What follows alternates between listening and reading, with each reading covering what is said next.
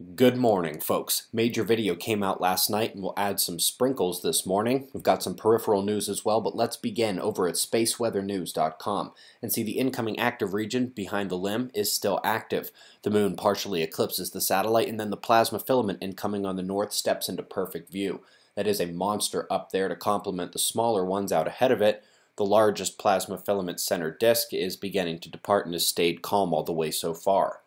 Solar wind took a minor intensification over the last day. It is a half impact from the southern coronal hole stream, driving up the KP slightly, and due to the departing southern coronal hole. It does appear that much of that stream indeed missed Earth to the south, and up next we have another northern opening turning in now.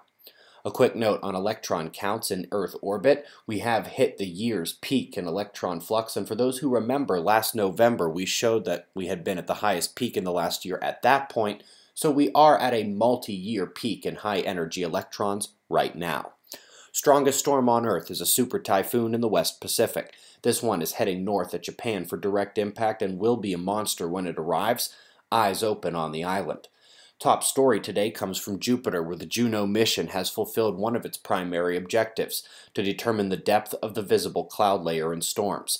Some thought it might be superficial, but indeed we now know that the turbulent storm activity extends down hundreds or thousands of miles into the planet. They thought the weather was more driven by the planet itself, but it turns out the outer boundary layer is externally forced to a significant degree.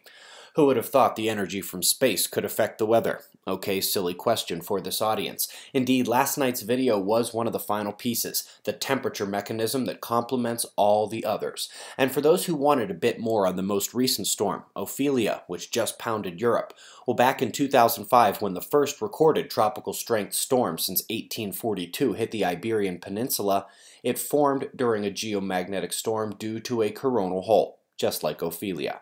Folks, tomorrow we'll be doing our last giveaway for tickets to Observing the Frontier. Every week on our Facebook page we do a question of the week, and anyone who gets the right answer goes into the lottery. Some people have as many as 6 right answers and 6 entries into the contest. Therefore, tomorrow will be the last one, and after that we'll draw for the tickets. Facebook.com/observatoryproject.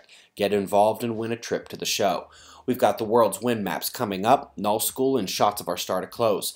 Please check out last night's video if you haven't seen it. We greatly appreciate your support. We'll do this all again tomorrow, right here, but right now it's 4:45 a.m. in the new Valley of the Sun. Eyes open, no fear. Be safe, everyone.